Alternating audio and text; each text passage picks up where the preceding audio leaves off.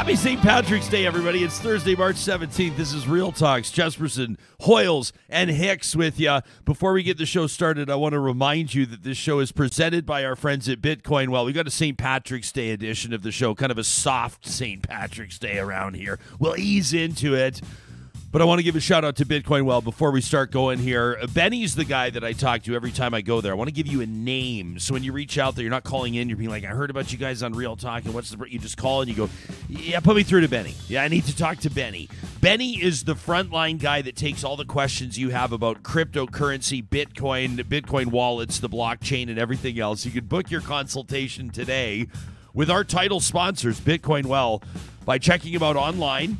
BitcoinWell.com/consultation, or give him a call at 1-888-711-3866. You're looking for Benny. You'll find him under the sponsors tab on our website, RyanJesperson.com.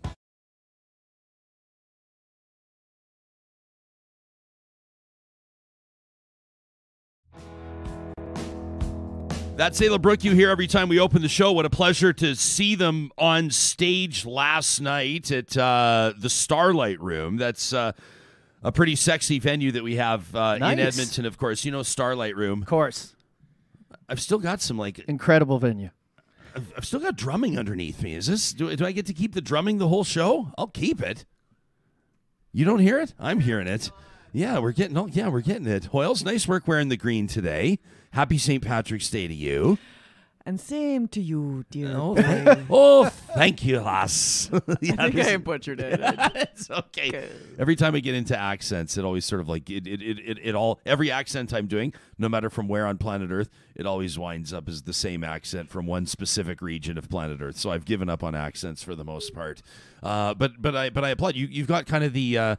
You've got like the camo or the military. You've got the you're wearing the Zelensky green today. I am. Yeah, that's bit of a shout out. I didn't even think of that. Bit of a shout out to Vladimir Zelensky. Did you see the criticism he had yesterday from I don't remember somebody with a big Twitter follow, somebody with like 1 million Twitter followers. I can't remember the name, but somebody was like, basically would be nice if Zelensky would wear a suit every once in a while. Are you kidding me? He's talking to heads of state. He's addressing parliament and senators, and he's addressing the House of Representatives, and the least he could do is put on a suit. And of course, everybody, I wish I could remember the name. It would be a better story if I could. We didn't plan on talking about this. But so they're going like, he's literally surviving assassination attempts every single day. He's the president of a country under siege. The Russians are attacking them on all fronts, or virtually. And here he is getting criticized for not wearing a suit to work. But nice work on the St. Patrick's Day colors. I'm not trying to put you in a bad mood right away. Well, too late for that. Johnny Hicks, you got that's sort of like it's green, I guess, in a way. So I had an idea today to wear like this with a vest and like a full leprechaun. No, like one of those patty hats you wear to like golfing and stuff, like kind of thing. And I was like, I know that someone's just going to say I'm stereotyping the Irish culture, so I backed out, and this is what I got. Nobody cares about that, though. Don't worry about it, right? I mean, the real talk is that cultural appropriation is on a sliding scale of how seriously people take it. Like today, it's totally 100% true. That's 100% true. And it just has everything to do with whiteness. And that's okay. And now people are going to say the woke left-wing tinfoil hat conspiracy hour, Jesperson's conspiracy hour, is now touching on cultural appropriation in the first 2 minutes. I'm just having fun with it. But you can say today, you can walk into a bar and you can order a Guinness and everyone will look at you and you'll say, today we are all Irish, right? But in other circumstances, on other days, you don't get to claim the same affiliation with other cultures or nationalities. So have some fun with it today, I say. Do you have big St. Patty's Day plans? Dude, we're still in a pandemic. Yeah. I am not going anywhere. That doesn't have anything to do with home. anything. Yeah, so good. So what's your plan? Put some green food coloring in your milk. Do whatever. You have any plans? You going to get enthusiastic about it in any way? Nope. No. Hicks, you getting enthusiastic in any way? Yeah, I'm going to be tired tomorrow, I think. Oh, attaboy. I'll be playing a little bit guilty tomorrow. I'll text you tonight. Yeah, I'd be curious to know. What is that, like a warning? If we get a text from you at 1 a.m, we know that we're in trouble the next day. Right. Yeah, I'd be curious to know if people. It's kind of that. It's kind of crossover, isn't it, Hoyles? Because you talk about the pandemic. Undeniably, we are still in a pandemic. Everybody knows that, or everybody's pretty sure about that.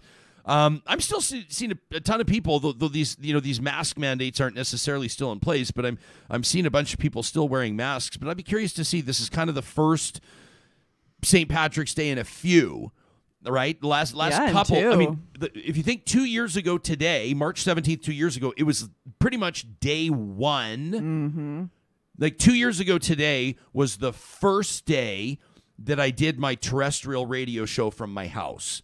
It was St. Patrick's Day. And I remember that because I did the show, and then as soon as I was done, I took off my headphones and I went to my buddy's garage and we started crushing drinks and talking and started asking each other how long we thought this thing was going to last. And at that point, we were figuring between a few weeks to a couple of months. Yeah. And of course, now here we are 2 years later. So yeah, I'd be curious to know if people are going to be back, like sort of hitting their favorite Irish bar today, or if it's going to be another edition of a pretty slowed down St. Paddy's Day. 2 years ago, bar owners said that was their last kick at the can for a while. So they rang up some decent revenues, rang up a big tab. People were ringing up big bar tabs 2 years ago today, and then that was pretty much when everything shut down. Yeah, I mean, you want to be safe, but at the same time, I think those venues, I want them to get back to making some dough, right? Yeah. So I hope everyone just kind of stays safe, but spend some money this St. Paddy's Day as safely as you can, so those restaurants and businesses can blossom again, right? Yeah.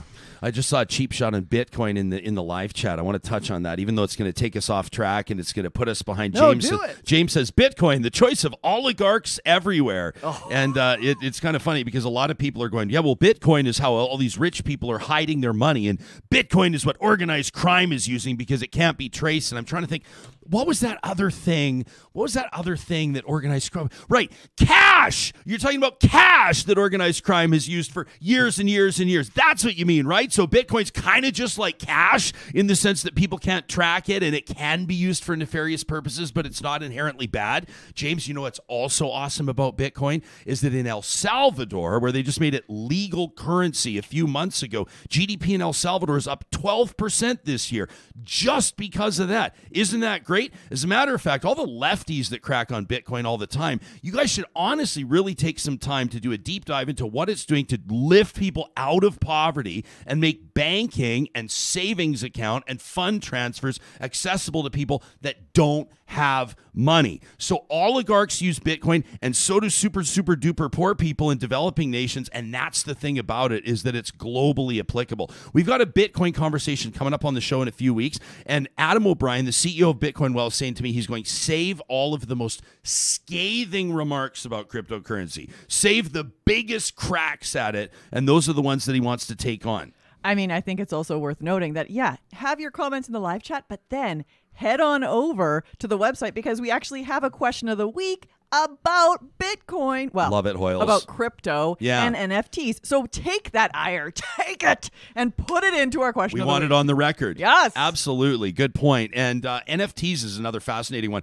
Cryptocurrency and NFTs, not necessarily the same thing, but they're definitely part of this digital revolution, which is why our team at Y Station put them together in the question of the week. RyanJesperson.com, you click on connect, and then you go and you take our question of the week. And we're hoping to have about 1,000 of you do it this week, which would be great. Speaking of Y Station, before we get to our curriculum roundtable today, and we've got a whole bunch of stories to keep an eye on. Hoyles is obviously monitoring the news as it develops today, too. I was also lucky enough and honored to attend last night the University of Alberta Alumni Awards, and we wanted to give a special shout out to our good friend, the chief strategist at Y Station, Chris Henderson, who was honored last night with an Alumni Horizon Award. These are the awards that the Alumni Association hands out when they go, we know that you're not necessarily, you don't have like the white hair yet. You're still able to walk without a cane. You're not in the advanced stage of life. You know, these folks that get honored by Alumni Associations, they have like 3 doctorates and they've been honored by 4 different sovereign nations and they've advised 3 prime ministers. Chris isn't quite there yet. But the Alumni Horizon Award says, at this point in your career, you are killing it. And congratulations to Chris and everybody else that was honored and recognized last night as part of the University of Alberta's Alumni Awards, a really special evening. And we were proud to be there on behalf of Real Talk, and we're really proud of that partnership with Y Station. We'll talk curriculum coming up in just a second. I got an email literally half an hour ago from our friends at the Dairy Queens of Northwest Edmonton and Sherwood Park, and they said, Jesperson, make sure you let everybody know, first of all, happy St. Patrick's Day. That from Michelle and Mark and Michael. They own all these locations. They said, make sure that you let everybody know that our blizzard for the month is the Mint Brownie Blizzard. They said that it's perfect for St. Patrick's Day. If you're looking for something green, Hoyles, a mint brownie blizzard. Nope, can't do mint. You're- Can't do mint. Oh, period. That's a non-starter. Yeah, chocolate and mint do not belong together. That's my favorite That's my favorite ice cream flavor of all time is spearmint chip.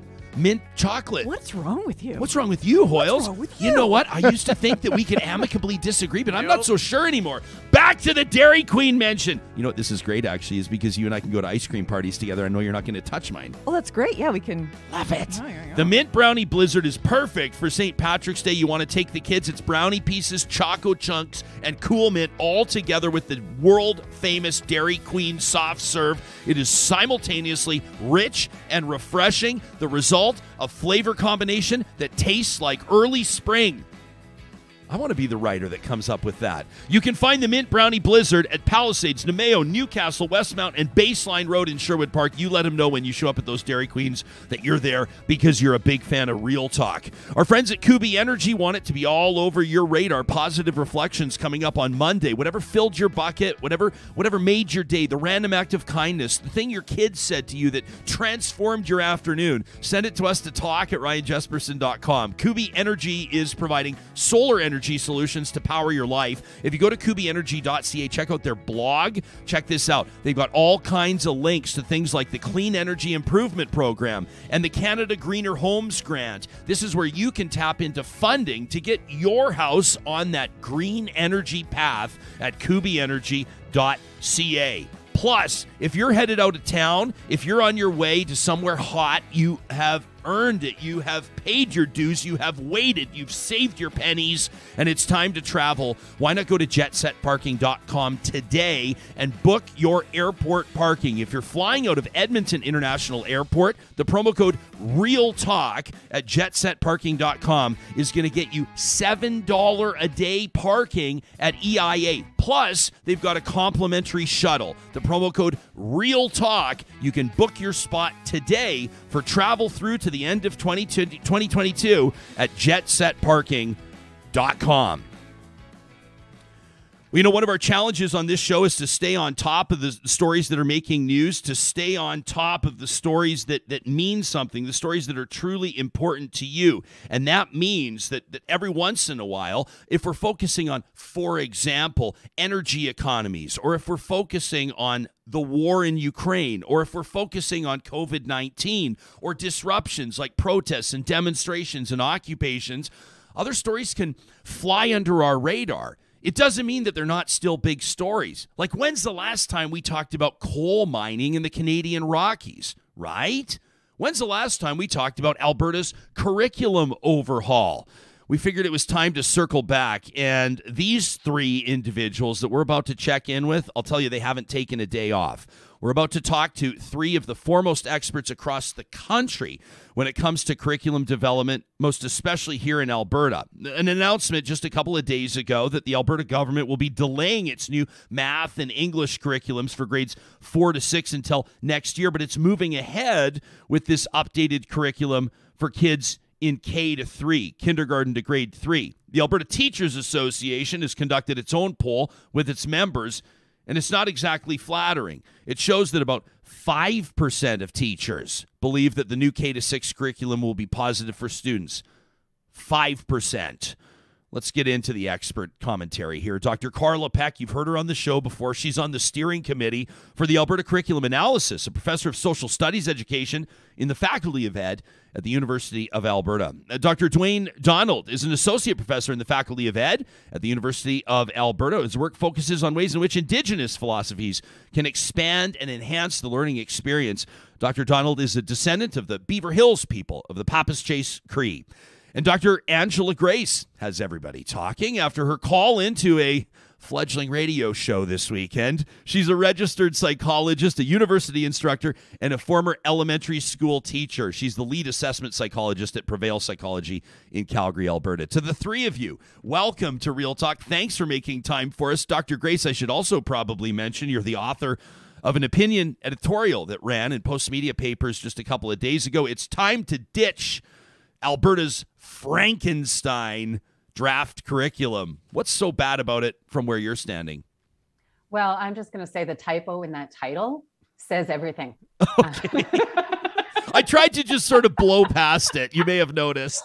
Well, no, like this is, I laughed hysterically when I saw that, because I'm like, that is exactly what has happened. Is this curriculum came out last year. There was this huge outcry, and it's literally been this cut and paste wording change over the last year that it's just become the shooting target. And it's just become so preposterous. And as Dr. Carla Peck said in her Alberta Views article, it's completely absurd. And so we just simply can't go forward with this. And then to have the premier tell me himself that he does not accept the premise of my question of why he is rolling through a curriculum that so many loving teachers, parents, and professionals and marginalized groups oppose. And I don't even want to say marginalized groups. Like, Dwayne is here, our First Nation Métis Inuit. It is so important that we tell our stories properly and have them told in the right way, that we simply can't have this curriculum go through. The other thing that I want to say is what's frightening to me is last May, last April, I came out with a report about the damage that this draft PE and wellness curriculum will cause. And that is the only curriculum that they are putting through from K till 6 this September. And from my perspective as a teacher and a mental health professional, it is one of the most harmful parts of the curriculum. And yet literally all Adriana LaGrange has done is made a couple wording changes and stuck in the word body image, and is promoting to Alberta that, they've got this, they've made the changes and it's going to be great. It's not. It is horrific. I mean, Dr. Donald, we're hearing words from an expert here like preposterous and horrific describing a new curriculum. Do you concur? I mean, do you feel the same way? And if so, why? I definitely concur with what my colleagues have said and written and supported teachers and parents in trying to understand, what's at stake with these proposals.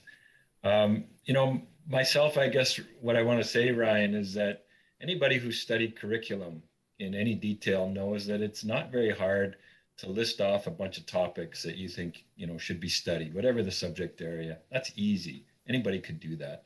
The real work is trying to figure out what's the vision, what are the philosophies, what's the spirit and intent, what are the notions of, knowledge and knowing that undergird, that support what's being proposed, and that doesn't exist in these proposals. Here's what I want to say. I'll cut to the chase. My view is that ever since Christopher Columbus did what he did, what we've seen over several centuries, of course, is the imposition of behavioral norms, cultural-based behavior norms about how a successful human being conducts his or herself. And schools have become places where these norms have been, played out over the decades. It's clear to me that we need a new trajectory. We need a new understanding of what it means to live well, what it means to be a human being living here in Alberta and Canada. And these proposals, this government refuses to take seriously the wisdom from Indigenous people. I'll use treaties as an example if people want a practical example. We have this beautiful inheritance of how we can live together that has been a massive curricular omission across the country, as a guide for how we can understand ourselves, not just in a human-to-human relationship, but in relation to all the life around us. And that's a kind of understanding that I think young people in Alberta are kind of urgently in need of, is how can we live differently? How can we not just worship the market with everything we do? How can we change our relationship to the things that give us life? And there's none of that leadership here at all. There's none of that vision. And if you think about curriculum as a, upwards of a 20, 25-year commitment, once it rolled out, then, there's no kind of thought at all about what this is going to mean for us in the decades to come. It's a back to the basics approach that, is going to do a lot of damage.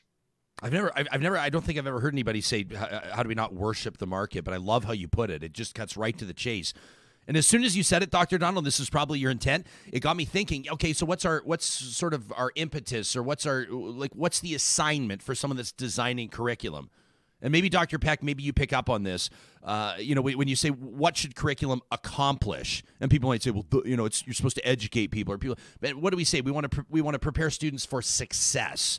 Like schools will have the slogan on the wall, and often it's like preparing students for success. And I guess, has the way that we define or gauge success changed or evolved? Or maybe the problem is it's not changed or not evolved. I mean, you're the author of, and I appreciate Dr. Grace pointing this out. Back in January, you wrote a piece for Alberta Views. People should check it out.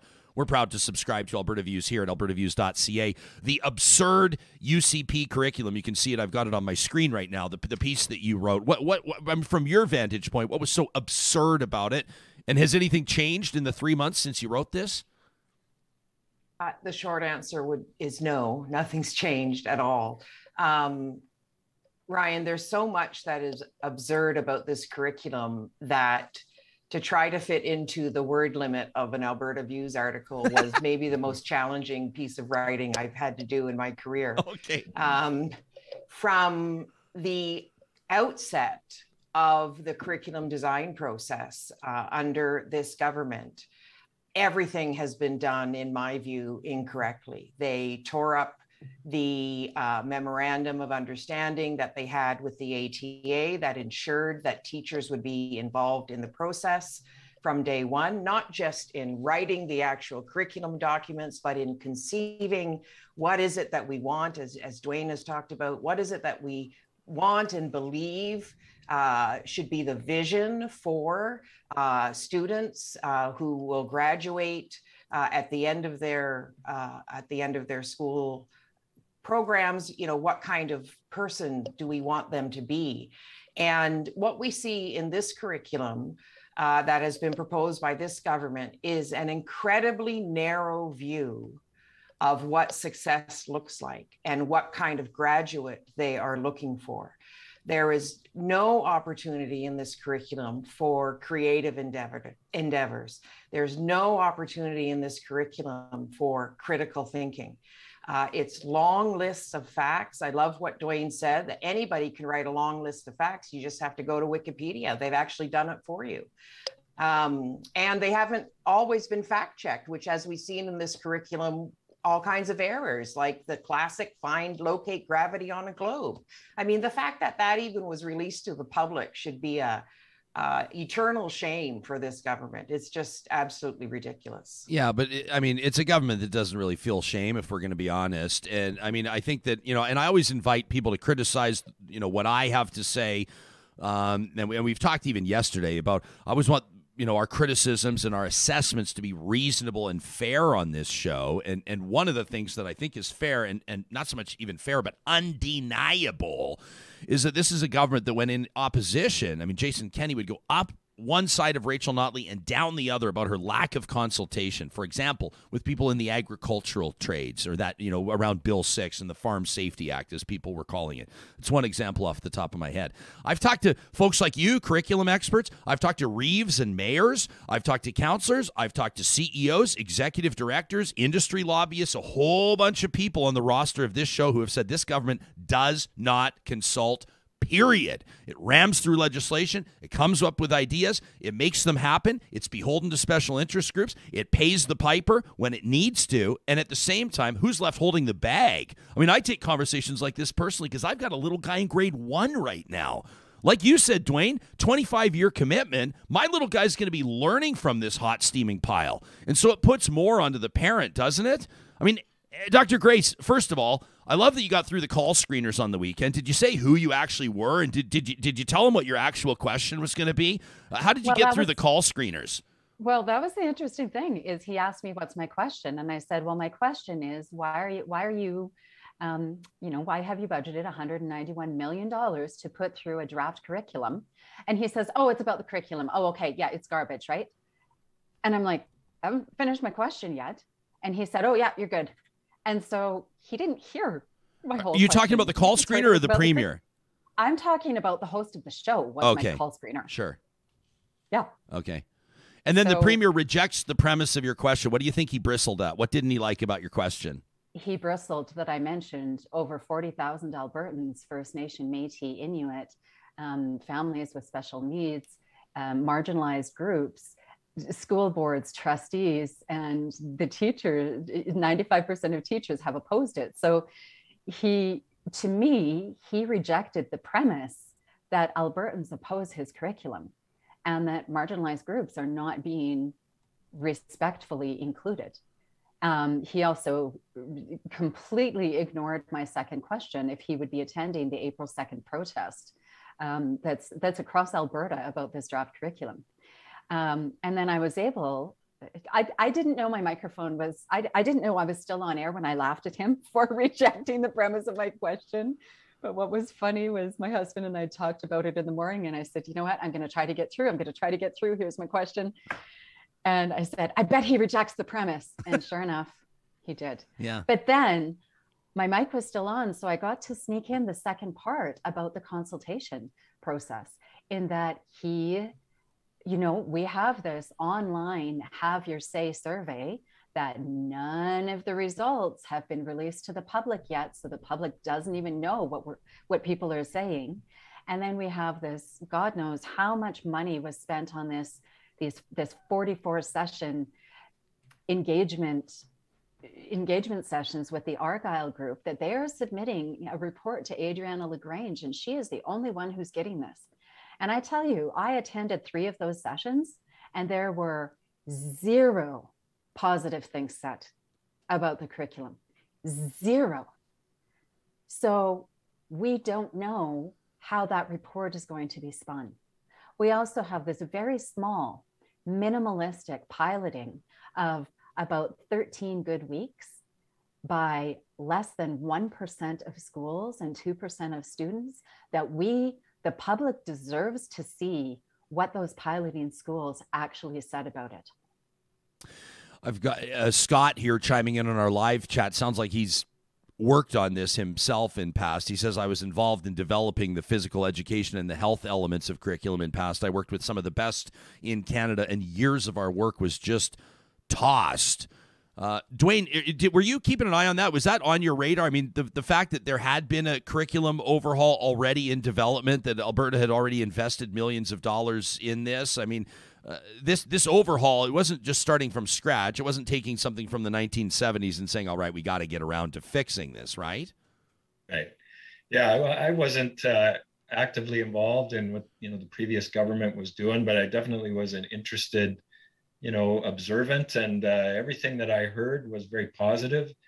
I think, there was a lot of really important work that was done. And for people who care about such things, a lot of money invested in that process, right? And I think it's important to say that I don't think that the previous iteration was perfect. There was a lot of work that needed to be done. No curriculum sort of conceptualization as never, gets everything right. But it was the extensive consultation that you mentioned, I think, was such an important part of it. And just this commitment to collaboration, which others have mentioned. I mean, curriculum to me is such an important process, such an important endeavor, that you can't just hang out with, your friends when you want to create it. You have to take collaboration seriously. You have to be willing to engage with people who disagree with you, because that's the character of a healthy society. So I'm not against, listening to things that I don't agree with necessarily, but we don't have any leadership in that collaboration. That's the problem we have in this province. It's very divisive. Jason Kenney continues to say that he's seeking a non-biased or non-ideological approach, which it's just ridiculous. Yeah. It's the leadership problem that we have. I can tell that Carla and Angela both want to chime in on this. Carla, you've waited the longest. Why don't you go first? Well, I mean, I've been involved in curriculum development in various ways in Alberta since 2007. When I moved here from British Columbia, they were just really getting going on implementing the social studies curriculum that's currently being taught in schools right now. And the plan for implementation for that curriculum extended over 3, 4, or 5 years, because they had a really well thought out plan. They knew that it would take time for teachers to become familiar with it. They knew that they needed to develop good resources and so on. So, I'm sort of comparing the experiences that we've witnessed in the last couple of years to all of the previous years that I've been involved in curriculum development. I sat on a curriculum implementation committee with a progressive conservative government. I've been involved in consultations through the years. And I was involved on I guess you'd call it sort of a validation group that reviewed the work of the people who were writing the curriculum under the NDP government. We looked at that work and provided feedback in order to help it, continue to be strengthened and to be as good as it could be. And Dwayne's absolutely right. There's no such thing as a perfect curriculum, but when you begin a curriculum development process in such a flawed manner as has been done under this government, with almost no consultation or consultation only by people who agree with the vision of the government, and anybody else who disagrees is considered a left-wing wingnut or a union, freak or whatever. Lackey, NDP apologist, Rachel Notley bootlicker. I've heard them all. Exactly. Radical downtown urbanite. I think that's my favorite. Over-caffeinated lefty. We can go on, Dr. Peck. Yeah. So, when you cast people who disagree with you that way, then, you've got a scorched earth policy or approach to any kind of relationship building, so that there's no attempt at all to actually engage with people who have different views. Never mind the fact that there's been no attempt to engage with people who actually have curriculum expertise in this province. Angela? Yeah, I agree with Carla. So in 2017, I was approached by a community organization saying, hey, you're an eating disorder prevention specialist. Can I put your name forth to review the draft?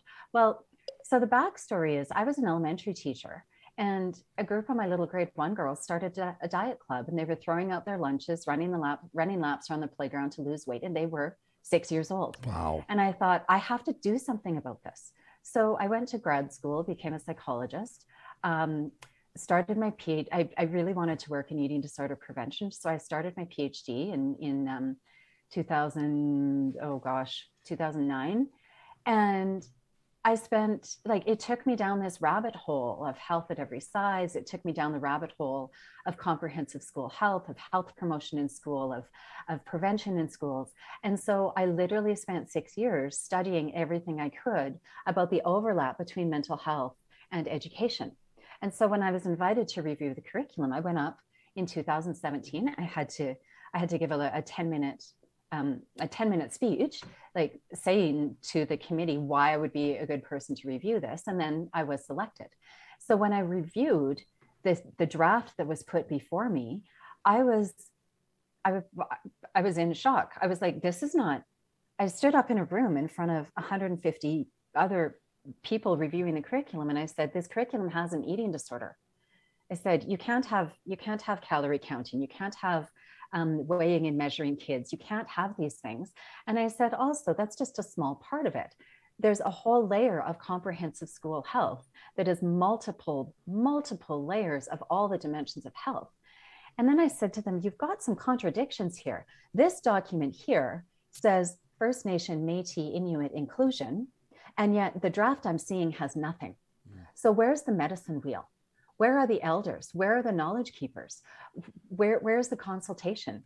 I sat with a woman from the Sheldon Kennedy Center, and we talked for an hour about how consent should be approached in all of the different grades. So what I'm doing now against the curriculum, I already did in 2017. And over the next year, those curriculum experts, the ones who actually wrote it, took the best practice recommendations and put it into the draft. So when I was invited back to review it in 2018, there was this relief that it was all there. And then I knew there was going to be an extensive, like Carla said, no curriculum's perfect. We need it ground tested in the schools to see how children respond, how teachers can teach it. So I knew that there was going to be a piloted draft and that I would be invited back again to review it. And that never happened. So Jason Kenney had a bee in his bonnet about the social studies curriculum and 120,000 war dead that he insisted be in the elementary curriculum. There was still the junior and senior high curriculums to develop. It was going to be there. The previous Minister of Education, David Egan, it was all laid out. And he says it's preposterous that it's going to be thrown out for political reasons. But it is crystal clear that before Jason Kenney even had a draft to review, he was bound and determined to throw this out. Trust me, Alberta parents, this has nothing to do with your children and everything to do with his ideology and desire for absolute power. You know, I'm in a situation right now where I realize that I could keep the three of you for about 10 hours and we could dig in and we could go grade by grade, subject by subject. And I would just ask basically, Dr. Donald, your turn. What's so messed up about this one? And then we could really dig into it, but we don't have time. And I still need to leave a couple of minutes to ask you about charter schools because the government's dumping a whole bunch of dollars into charter schools, parents' choice in education. I am inclined to support parents' choice in education. To me, this is not a non-starter, but I want to pick your brains, the three of you on this. But before we transition, I don't want to leave this undone. For now, like we said, the government is pressing pause on implementing this new math and English curriculum for grade 4 to 6. So maybe that's a positive step. Maybe that's some sort of acknowledgement that it needs more work. But I'd like to give each of you an opportunity to kind of wrap up your thoughts because people will be asking, parents, educators, engaged citizens, well, where do we go from here? Like, what's the deal? Like, what did this like, okay, we know that it's a mess, but now what? So, Dr. Donald, now what? Well, in general, I would just say it's symptomatic of a rushed process and just trying to recover from, all the steps that have been missed and taking a little time. I mean, I don't really see anything significant in the drafts that, if you're interested in what I think of the Indigenous content in there, really it's just a sprinkling in these different topics. There's nothing that's taken up with any depth or anything like that. So do you feel like it's kind of being tokenized, Doctor? Like, do you feel like it's kind of like, we better have some Indigenous content in there, so throw a little, is that kind of how it feels? I don't want to put words in your mouth, but is that how you're feeling about it? Yeah, definitely. It's a classic anthropological approach. And most of what I've seen in the different drafts is based on, how things were in the past. And again, we have this difficulty where Indigenous people aren't allowed to be living, breathing, happy, successful people, making decisions in this world that we live in today. Most of what's there is sort of looking back. So, Dr. Peck, what now?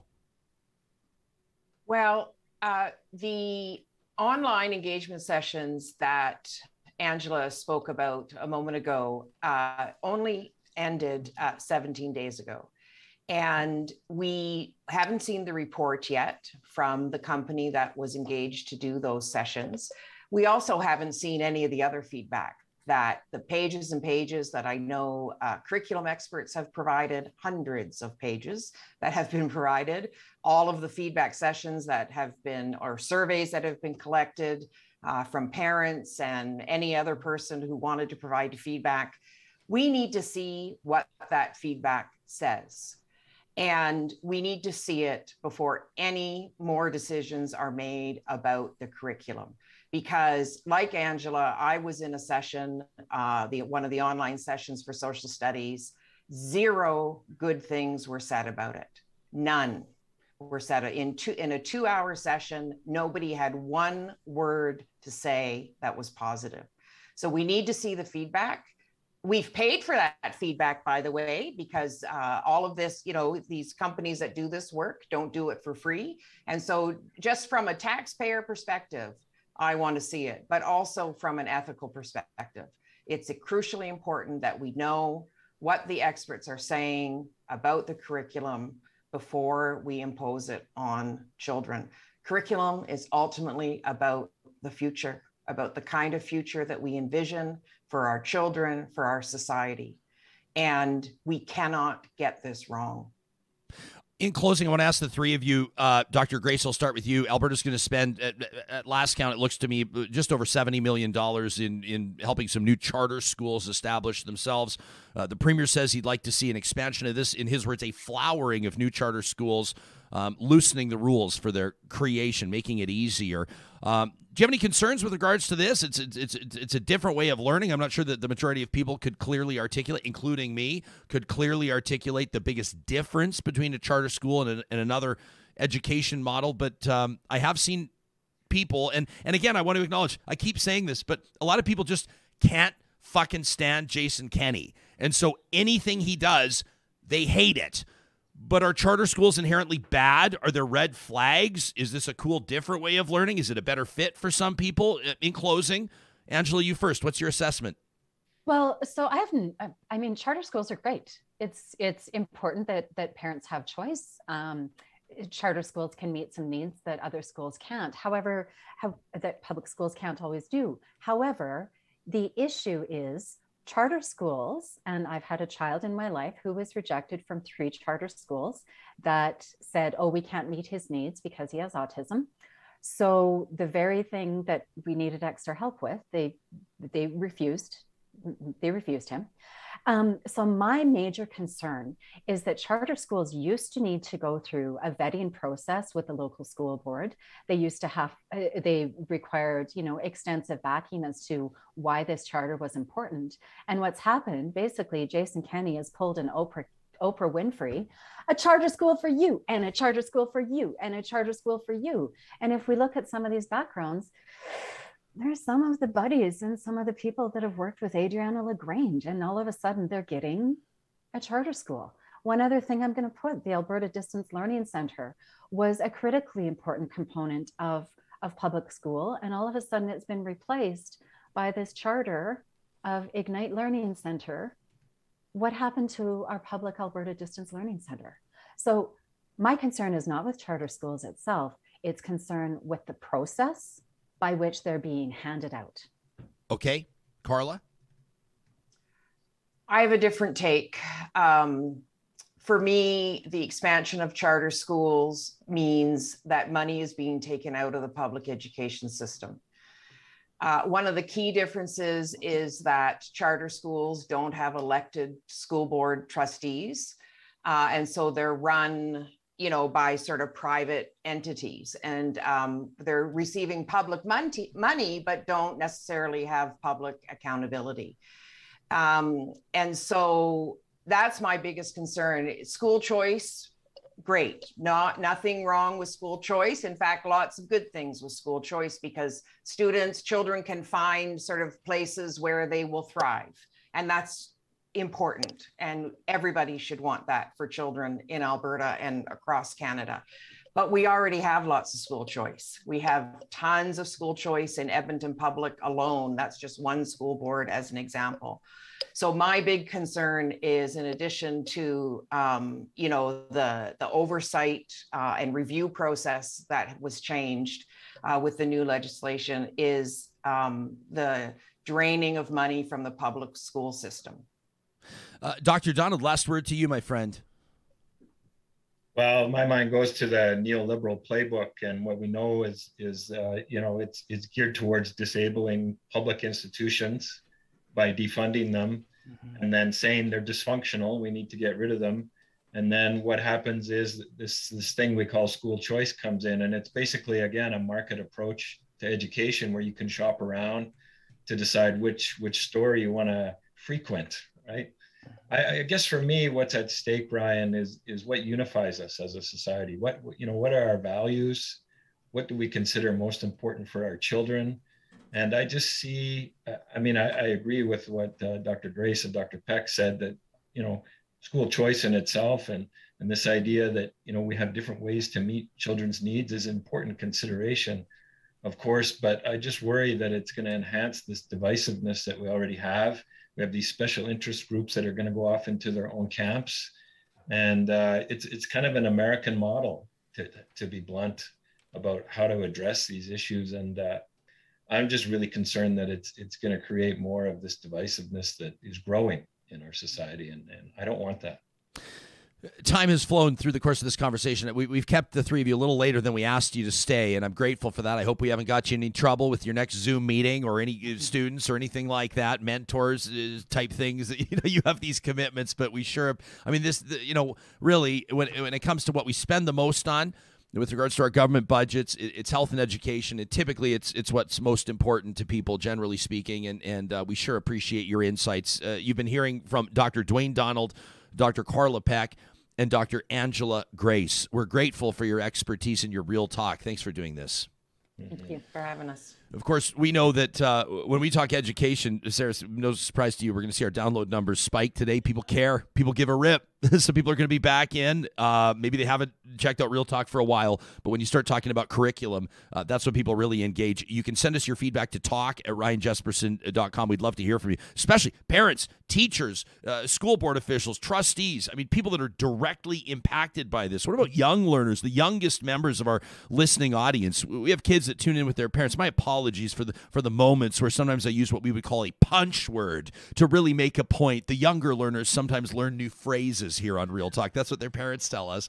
But if you're 15 or 16 or 18 or 20, and this is impacting you directly, we want to hear from you too, including conversations on things like post-secondary funding. There's a lot going on in that realm too, and we want to make sure that what matters to you is on our radar. Talk@ryanjesperson.com. Speaking of post-secondary, if you're someone that's got a big idea, you've got big ambition, but you need to find kind of the circle where you can meet those contacts, you can do that networking, you can get plugged in, so to speak.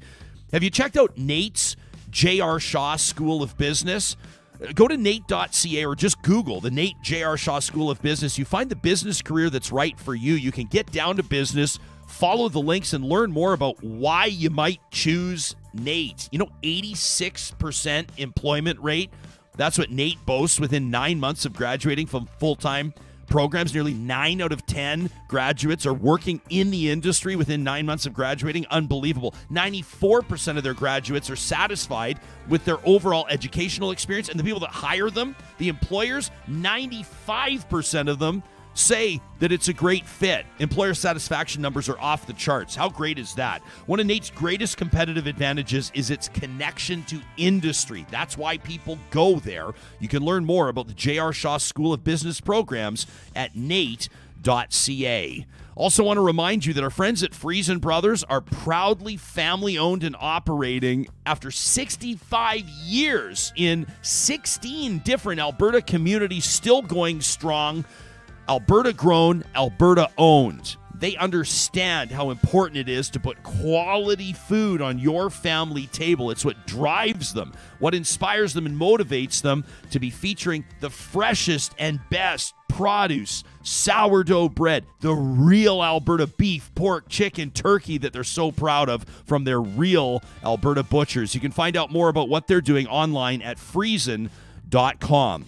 Our friends at Local Environmental know what it means to be able to have a trusting relationship when you're putting a big part of your business into the hands of somebody else. That's why they're always looking to compete for your business by way of a requested quote at localenvironmental.ca. If you own a retail location, maybe you're managing a hotel, maybe you're in charge of certain infrastructure, maybe you're working with a city, a town, a village, you got to come up with a contract that makes sense when it comes to waste and recycling management, portable toilets, temporary fencing, water services, you name it. Local Environmental does it, and you can find them online at localenvironmental.ca. Still got room for a couple of trash talk submissions, by the way, tomorrow. You can email those to us. Of course, that's presented by the team at Local. And before we get to our next interview, let me tell you a little bit more about Infinity Healthcare. You may have someone in your life, maybe it's grandma or grandpa, mom or dad, maybe it's your spouse, your partner, your sibling, somebody that needs to get into a care type scenario. But an assisted living facility is just not for them. They don't want it. You don't want it, but you need to find a solution. At Infinity Healthcare, they work hard with personality matching to make sure that a home care scenario is the perfect fit for the person that you love so dearly. All kinds of factors might come into play. Infinity works with you to make sure they find the home care provider that your loved one can trust, because nothing's more important in this relationship than trust. You can start that conversation by visiting them online at infinity-8.ca, or you'll find Infinity Healthcare under the sponsors tab on our website, ryanjesperson.com. Well, I'm looking forward to a conversation in just a second with an expert who literally wrote the book on Kim Kardashian. Rae Nudson's going to join us in just a second. But first, let's get to why everybody's talking about Kim Kardashian this week. Everybody's always talking about Kim Kardashian, but she and her family, her mom and her sisters, did an interview with Variety, and she talked about what it takes to succeed. Here's an excerpt. I have the best advice for women in business. Get your fucking ass up and work. It seems like nobody wants to work these days. That's so true. You have to surround yourself with people that want to work. Have a good work environment where everyone loves what they do, because you have one life. No toxic work environments, and show up and do the work. So some people are pissed off. Rae Nudson's a writer specializing in nonfiction essays and reported features on beauty, fashion, and pop culture. You may have read her work in Esquire, The Cut, Vox, and other outlets. She's the author of All Made Up, Pitfalls of Beauty Culture from Cleopatra to Kim Kardashian, making her Real Talk debut. Rae, it's great to have you here. Thanks for making time for us. Yeah, thank you so much for having me. When Kim Kardashian said that, did it rub you the wrong way, or did you go, yeah, she's not wrong? I mean, both, I guess. I mean, I think that it does take hard work to be successful in a lot of things. I don't think she's incorrect, and I think she does work hard. But I think a lot of people work hard, and not a lot of people are billionaires, and not a lot of people run, multi-million-dollar companies. So I think that it's not just as simple as working hard. I think that there's other factors at play, and to say that it just takes hard work is often incorrect. What do you think it is about her in particular that so infuriated people with the comments? I mean, is it the idea that she grew up with the silver spoon? Do you think that's it? Are people under the impression that everything came easy to Kim Kardashian? Yeah, I think that definitely is part of it. I think that she did come from wealth and has created more wealth for herself that a lot of people don't have access to, and that gets rid of a lot of barriers that other people are facing. She, has help with childcare. She has help cleaning the house. She has help doing other things that open up time for her to be able to work hard and put the work in that other people don't have access to. I think that also she, is beautiful. She makes part of her living on her looks and her appearance and on being beautiful. And that has a lot of other different, structural things at play. She's white. Her body shape is a certain way. She has, access to makeup and resources, to procedures that make her look a certain way that other people don't have access to.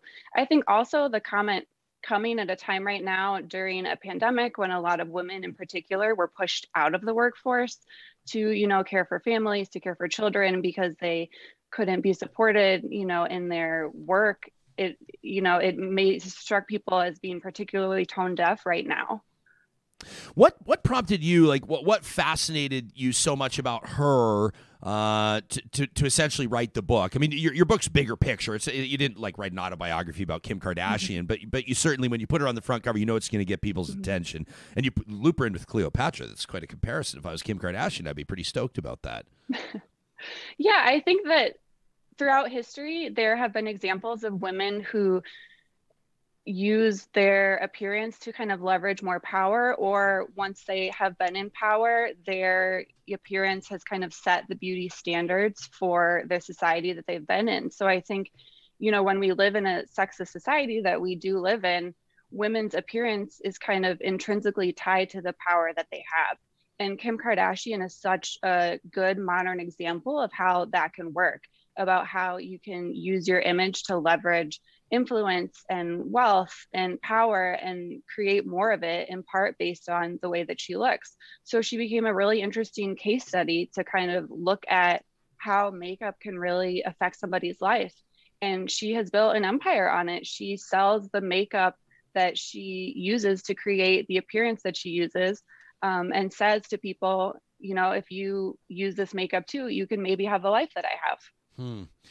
Hear people talk. I was having this conversation just the other day. I was talking to a buddy about how we're managing screen time for our little kids, like 6 years old, and it'll become probably more of an issue. And you talk to parents of tweens, and they'll go, the real problem is Instagram or TikTok, and there's evidence, there's research that shows this so-called beauty culture or this obsession with chasing perfection. I mean, we just talked to education experts right before we talked to you, and we've got a registered psychologist telling us she had to break up when she was an elementary school teacher, a diet club in grade 1 with 6-year-olds that were throwing their lunch out.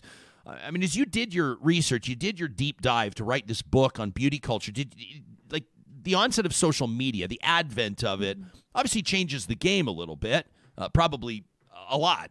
But generally speaking, what have been the biggest changes through the years? I mean, this has always kind of been an issue, right? Insecurities, celebrities, the obsession over the pursuit of perfection.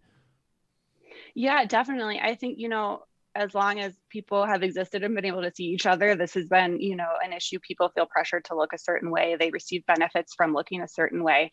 But I think that with the advent of technology that spreads people's images faster, with print technology, you see that shift where people can see what they look like faster, that gets spread around the world faster. And with social media in particular, now images are, more important than ever. They can travel around the world in a second. People everywhere have access to cameras that they can post on the internet. So it's very, very influential right now, and people, are surrounded by images and the influence of those images. So yeah, it can create a very high pressure environment that a lot of people are trying to figure out how to deal with. Do people misread or misunderstand Kim Kardashian? Like I've seen a lot of people kind of, quite frankly, the majority of my friends kind of just write her off, or I mean, the majority of my friends don't care at all. But they sort of dismiss her, like her dad was OJ's lawyer. They got tons of dough. She had everything. She had a sex tape. It was successful. She and her mom orchestrated the sex tape. Probably it launched her into stardom and yada yada. But at the same time, I sit there and I go, she's crazy like a fox. Like, she's brilliant. She's built $1 billion empire. Her sisters have. Is it disrespectful to say piggybacked on her success and built their own empires? And I don't begrudge someone for being successful. Do people underestimate Kim Kardashian? Absolutely. I think people underestimate Kim Kardashian. And I think that that's part of, the beauty that she wields is kind of a double-edged sword. It gains her access to certain things. It gains her certain privileges, but it can also be used as a weapon against her. People can say like, oh, she's just all about appearance. It's superficial. And that can, lead to people underestimating her or not taking her as seriously. But she does work hard. She's very smart. She's very savvy. Not everyone could do what she does. And I think that people do underestimate, the skills and the brains and the hard work that she does input into her businesses. What's something, this is one of my favorite questions to ask, because I just want to say, I've not read your book cover to cover, but I would love to have you provide us with some insight into something that has nothing to do with Kim Kardashian. But the jumping off point, I want this interview to be more than just about Kim Kardashian. You write about the pitfalls of beauty culture.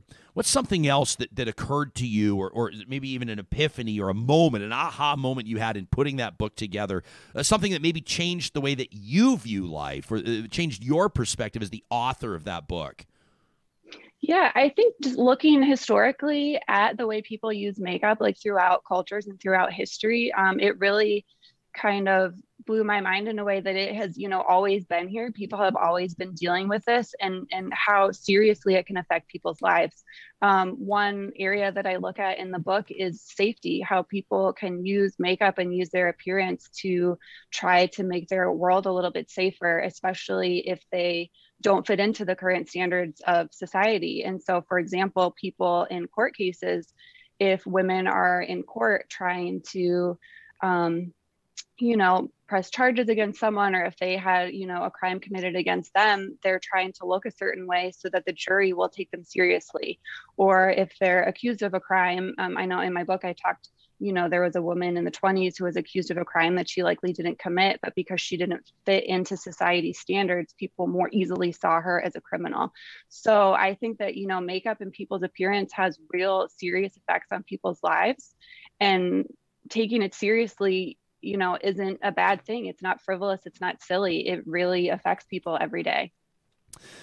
Rae, I'm so grateful that you made time to talk to us today. Thanks for this. People need to check out your book, All Made Up. They can find it anywhere you order great books. We've been talking to Rae Nudson. You can check out raenudson.com. Thanks for this. Thank you so much. Yeah, you bet. Thank you. Johnny, you want to pull up that one tweet that you showed about cutting Kim Kardashian a break? I thought that was one that kind of jumped out at me keep in mind there's other stuff going on too, right? This was from someone, Megan Elizabeth on Twitter says, I think we need to cut Kim a break here. She's currently being harassed by her ex. That's a wild story, by the way. Kanye says, I don't think she meant anything negative by work hard. Yes, a lot's been handed to her, but you can't deny that she too has worked really hard. Where do you land on it? I think there's just too many factors here. Like when you bring in the Kanye thing, like I think it's just abuse online. It doesn't matter who it is. But then you go back to Kim Kardashian. I think people have an issue about how she entered into fame. Yeah. She was hanging out with Paris Hilton. She was trying to be famous. Then all of a sudden, there's the sex tape appears. Yeah. There's rumors her and her mom kind of formulated the plot to kind of get that out there. It's not confirmed. I'm just, talking about what's out there. And so I don't know. I used to be very annoyed by her. My wife watches the show. I've watched a lot of it. They've got a new show coming out. They've got a great new show. Well, I don't want to say great because I mean, if it's anything like that trailer ride, it's going to be fabulous content. But I think, I don't know. I think it's like a multifaceted situation. And I think there's people who love her. There's people who hate her. And these days, I mean, people are making money on social media doing absolutely nothing. So what is she doing that's so different? I don't really think, there's much difference in, someone being on TikTok or TV, right? So Jillian on our live chat says the way that folks overanalyze and quickly attack everything women say is part of how we try to silence women. Everything that women say is nitpicked, while men threaten the lives of guys they don't like. No, it's no problem. Did the quote? I'll be honest. I was like, for me, that when I heard her and she's like, "Get off your fucking ass and work." People don't want to work these days. I was like, I don't know. I mean, maybe people get angry because people just don't like her inherently. But how did it land with you when you first heard it? I disagree fundamentally that people don't work hard these days. I fundamentally disagree with that. There are people that are working 2-3 jobs for sure, just trying to make ends meet, and our minimum wage is not actually keeping pace with the cost of living. So that to me is garbage right out of the gates. But do you think that she wasn't talking about is minimum wage keeping pace with the cost of living? She's talking about what she sees around her, right?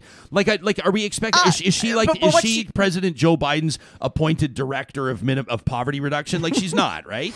Right. But if you look at that story, somebody that actually worked for her said that she was paid minimally. Okay. She had to call in sick some days because she couldn't afford to actually get to work. So she has it.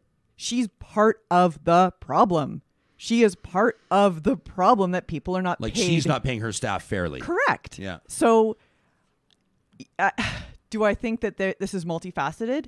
Yes. Do I think that she had a head start? Yes.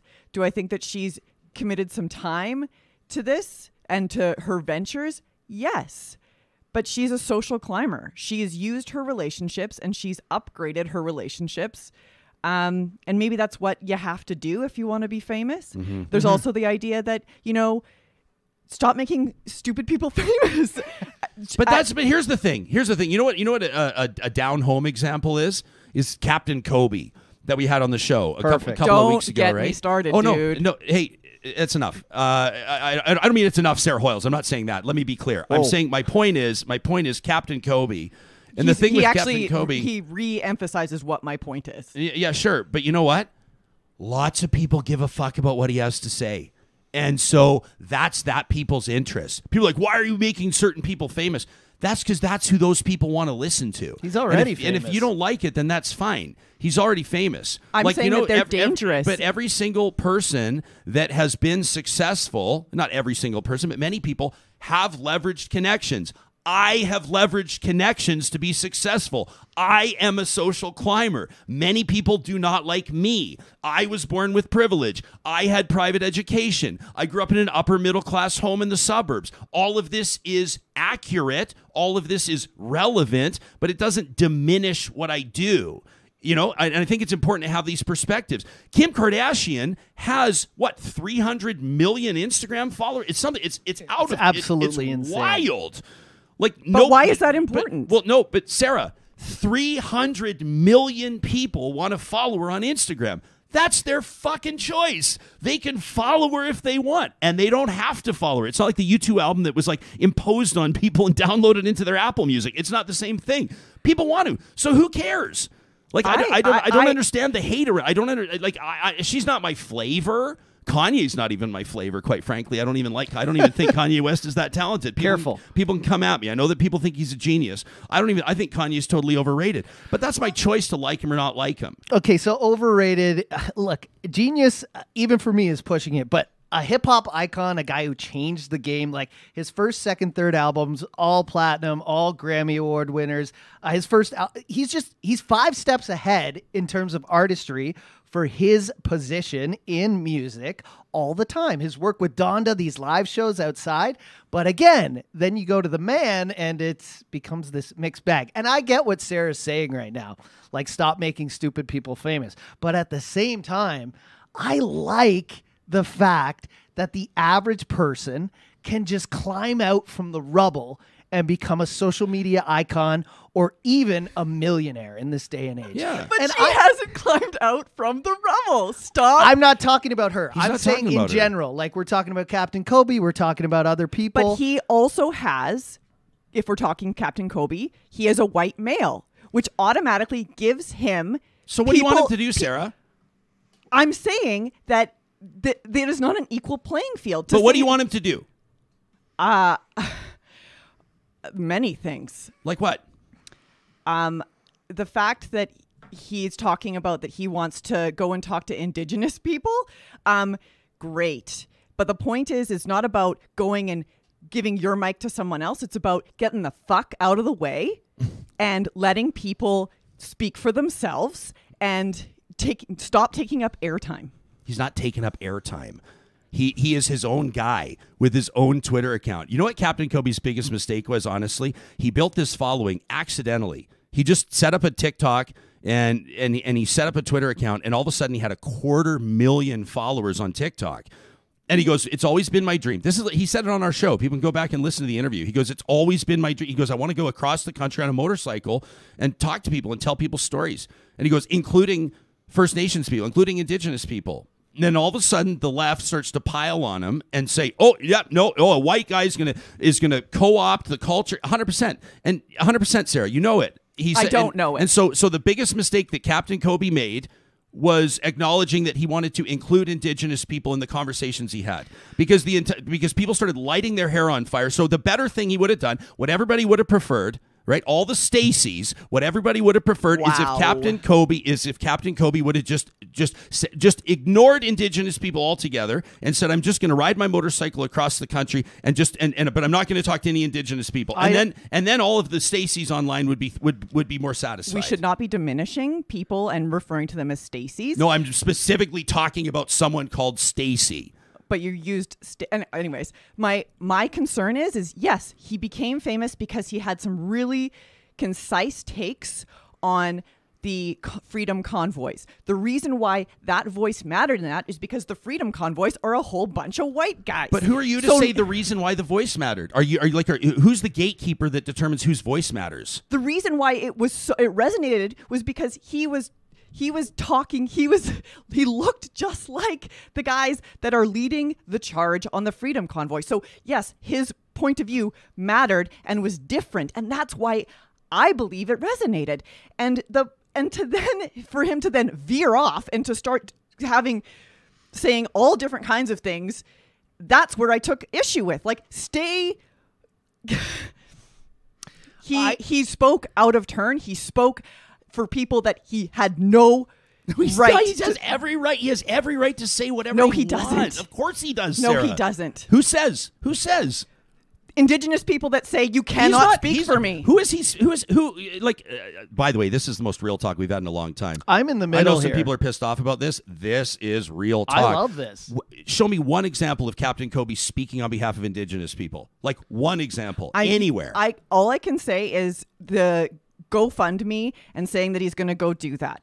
He said he wants to ride his motorcycle and go on a road trip. That's what he said. Why are you defending him so much? I'm not defending Captain Kobe. What I'm defending is this cancel culture. Not cancel culture. Oh my gosh, of stop. course it is. You are going to extremes. You're going to extremes. I'm actually dumbing it down, and I'm saying that Captain Kobe is just a guy who has a free to follow. In other words, if you don't like, you can block him if you don't like him. If you don't want to listen to what he says, he's just a guy who says, I've got some, he throws stuff out there like, hey, what are you doing? How are you guys doing today?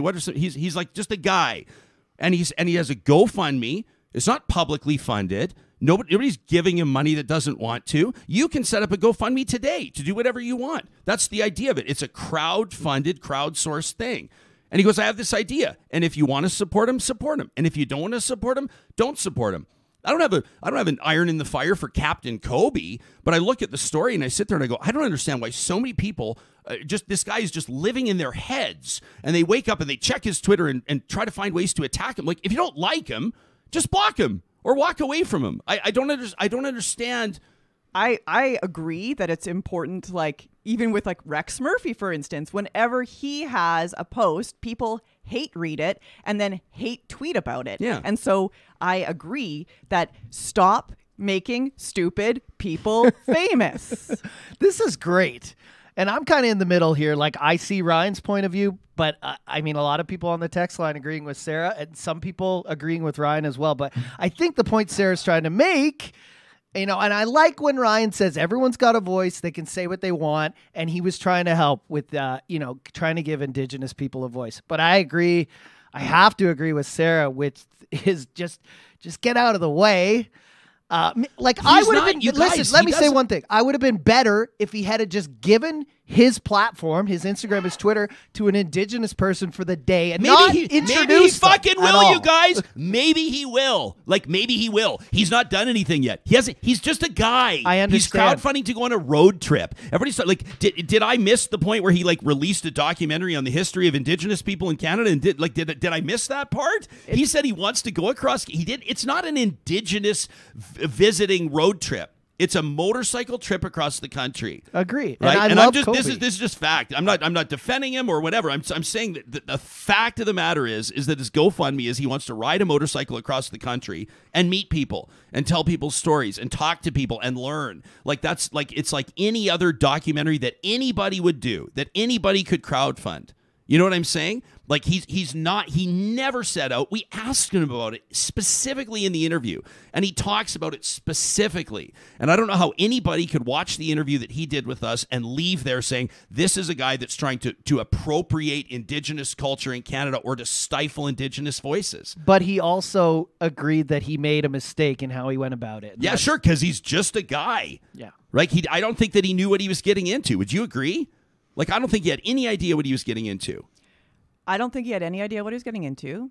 And maybe that's when you should stay out, right, Sam? Can I Go finish? ahead, Can sorry. I finish? That he didn't know what he was getting into, but when people offered to guide him and to give him constructive feedback, he shut them down and he used dismissive language. Some harsh, some not so harsh. And that's where I take issue. This is where people that have privilege can't see their goddamn privilege. So it's important that they actually open their ears, shut up and open their ears. I mean, in the live chat, someone just said, a whole bunch of white people talking about us. 100%. And I'm like, so I'm guilty, and I agree. No, God, I agree. For sure. And so and real talk. So should just not have conversations? Should just not talk about it?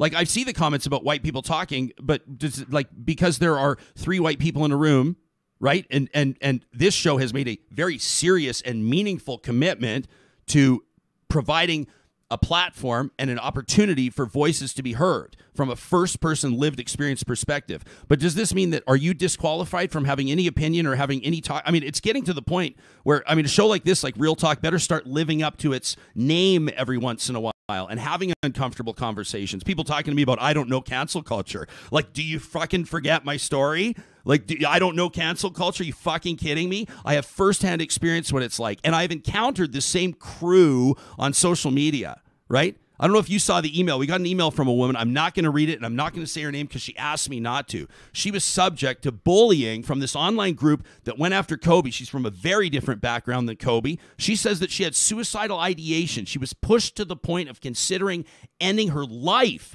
based on the bullying that she was encountering online. This is not a one-way street. And sure, Kobe called some people bitches, and he started talking about Mean Girls, which is the title of a movie. And on this show, he said he would have taken that back. And as far as I could tell, he reconciled with the ringleader, with that gang leader there. But at the same time, is the assertion that basically, if you've got a beard and you're white, you should just shut the fuck up, shut down your social media, shut the fuck up? Because that's the impression I get. That's what a lot of people seem to think he should do. What I say, oh boy. There are, I mean, we even talked about it. There's a Saturday Night Live skit about the white guy Lego kit for podcasts. And so do we need another white guy having a podcast? No, there are no rules against it. It's free market. People can listen to whatever they want. But there's a lot of space and a lot of airtime and a lot of oxygen being used up. So I'm saying share that space, make space. And the part of that is getting the hell out of the way. And I see that I have a role in this. And I, am editorial producer of this show. And so I hear that. And that makes me reflect on the work I do and how do I want to do better. And that's a daily process for you. And I see it and I know it. And I think that people probably see it with regards to the finished product of who you see and hear on the show here every single day. If this conversation has ignited something in you, if you're infuriated or if you're passionately involved or if you've got something that you want to say, now's the time to say it to us. By way of our email account, you get us at talk@ryanjesperson.com. Our hashtag is RealTalkRJ. That's where you can get us on Twitter. That is powered by the team at Park Power. They're in the business of internet, electricity, and natural gas across the province of Alberta right now, and it's never been a better time to bring your business over with uncertainty around what pricing looks like, electricity and natural gas. You may want to take a look at their fixed rate options. You can find it online at parkpower.ca. You can learn about the company. Based out of Sherwood Park, Alberta, by the way, a family-owned company, a great success story, not your traditional corporate utilities provider. Frequently asked questions there on the website. Make sure you use the promo code 2022-Real Talk. When you're bringing your business over, you're going to save $70 off your first bill. If you're considering a new career, if you're at that crossroads in your life where you're going, what am I going to do next? You're looking where business is going, where are trends and opportunities? Right now, it's AI, artificial intelligence. But along with the technological implementations comes the ethical questions. Enter Power Ed by Athabasca University. Their Artificial Intelligence Ethics Micro-Credential is a course that you could complete in a week or two at your own pace. You can check out the overview and the reasons why so many people are looking to AI for their next career opportunity at powered.athabascau.ca.